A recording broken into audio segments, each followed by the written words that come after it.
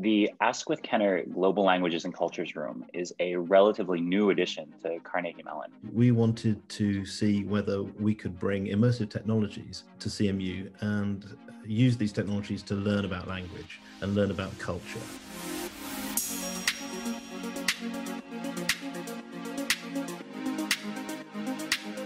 When the coronavirus pandemic broke out, a lot of classes transitioned to remote education. You might think that with something as technologically sophisticated as VR, that was complicated, but most of your tools are actually really accessible now. I think just like everybody, when the move to remote learning, we had a real challenge on our hands.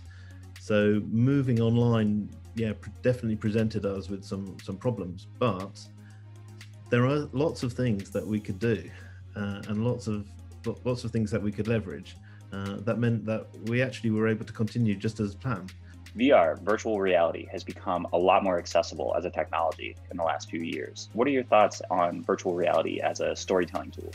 Where we're really interested in working is trying to find ways, not just to talk about the technology itself. What we're interested in doing is using it in a way that students can tell stories about who they are, their cultural heritage and their background, stories about language use. For instance, a lot of my students are bilingual or multilingual users, and so we're using it as a sort of way to hold all of those ideas together.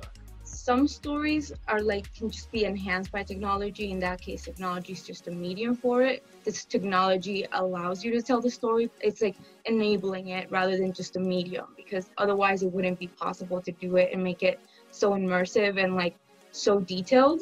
Professor Caspar really opened my eyes to the potential of it being used as a storytelling medium, especially in documentaries. Because it really feels like you're on the ground with these people. It makes you kind of feel like you want to solve whatever problems people are going through. It makes you feel empathy for whatever subject matter is being shown to you. So do you think VR has potential as a remote learning tool? Yeah, I really do. There were lots of things that the students reflected on. They liked this idea of being present with other people, even if it was within a virtual space. So what were some of the things that you really liked about being in a VR class space? So for classes that are discussion-based, I think it's better in VR since you can kind of see people's gestures. Like you can see their face, and then you can also see their mouth moving when they talk. You can see where their hands are. And I think when you talk in Zoom, you miss a lot of the opportunity to move around. And I hope that more classes that are discussion-based could maybe find a way to integrate VR or a more immersive teaching method.